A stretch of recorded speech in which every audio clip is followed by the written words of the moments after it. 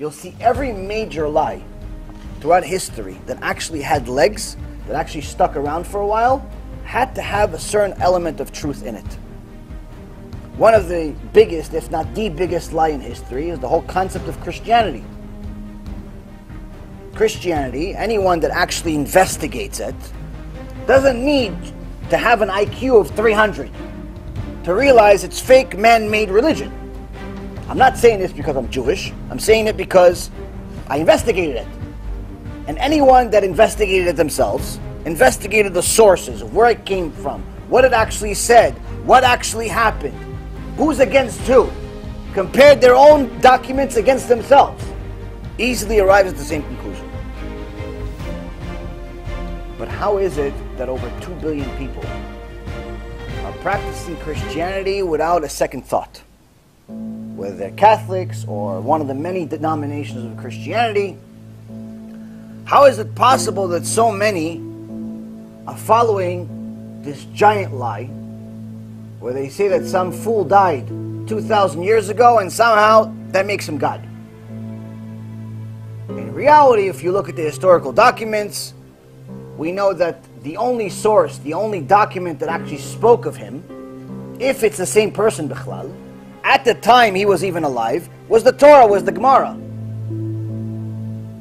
The oral Torah.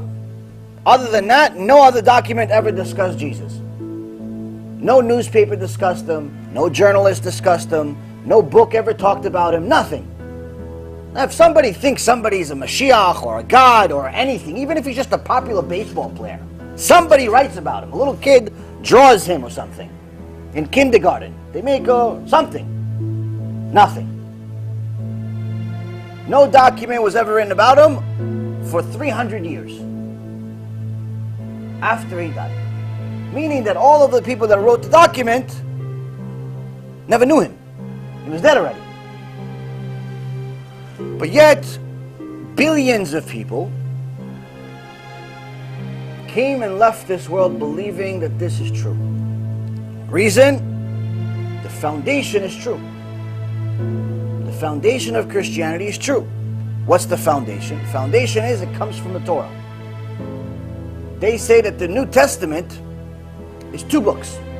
It's the Old Testament, aka Torah, with an addition. So yes, we all know that the Torah is true. They say it's also true. They just say there's an addition. We say there wasn't an addition. Torah was written once, that's it, the end.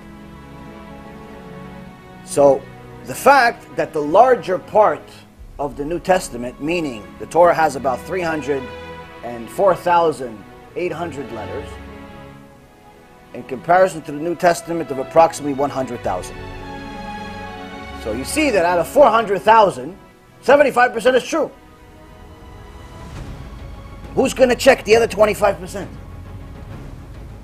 Who's going to check even after you see the first parasha is true? You see that HaShem created the world. You don't need to be a genius to believe that. Muslims, Jews, Christians all believe that God created the world. So everybody agrees. Therefore, see, we all have the same thing. So no one is going to care enough to investigate unless they really want to know, unless they really want to connect to the real God and not just to connect to some culture or some type of belief system that allows them to continue behaving the way they are without changing. They don't want to change. They don't want a belief system that helps them change. They want something that confirms their existing behavior. And this is exactly what's happening today with many people, Jews or Gentiles, where when you tell them the truth, and you tell them words of Musar, you tell them that HaShem expects more from them, they fight you. Like you wrote it. The rabbi never told me this. Why you say so? Maybe you're wrong. Well, we'll compare. We'll compare his sources versus mine. My source is the Torah. I don't know what sources he uses, because there's no source for what he says. So now, when people hear some of this stuff, and they're not really looking for the truth, what are they looking for? They're looking for things that are more convenient to hear, because they justify their existing behavior. I'm comfortable doing this, I'm comfortable doing that. People like that, unfortunately, you can't help. You can't help somebody who doesn't want to help themselves. But the good news is that even though sometimes we don't want to help ourselves, our Jewish neshama yearns for more. Our Jewish neshama is not willing to give up. Our Jewish neshama is going to say, okay, maybe you don't want to change, but I know what's going on up there. I'm going to force you to change. I'm going to start begging HaShem to force you to change. Every night that we go to sleep, a large part of our neshama goes upstairs. This is why we say, Modeh Ani, that you brought back my soul. Every day we wake up in the morning, we say, thank you HaShem for bringing back my soul. Why? Where did it go? It went upstairs. What did it do upstairs? What did it do in heaven? It told the Bedin of Shamayim, what'd you do today? Oh, I stole a little bit today, not a lot. Yesterday I stole more. Oh, I cursed today. Yesterday I cursed less. Oh, I did this. You tell them all the good and bad things you did. So the neshama says, when I go up there, I'm going to tell on you. And I'm going to ask them to force you to fix yourself. Because I know what happens if you don't. So when you get tikkunim, you get different tests in your life, whether it's a flat tire or chas v'shalom more, it's not because it's bad for you. It's good for you. It's trying to fix you. Hashem's trying to talk to you. And since you're not Moshe Rabbeinu, He's not going to talk to you out of a burning bush. He's going to talk to you through tikkunim. He's going to give you a flat tire so you look upstairs and say, Hashem, you're right, I just don't know why. Oh, maybe He's trying to save me from a car accident. Or maybe the customer I'm about to meet was going to cheat me. Or maybe the house I was supposed to buy really has a rotten foundation. I don't know anything about houses. I wouldn't know if it has a rotten foundation or not. So I'm going to miss the appointment. Somebody else is going to come in, offer even more money, and the guy is not going to consider me even part of the equation. And he's going to sell the house. I'm going to feel bad about it. But in reality, Hashem is saving me.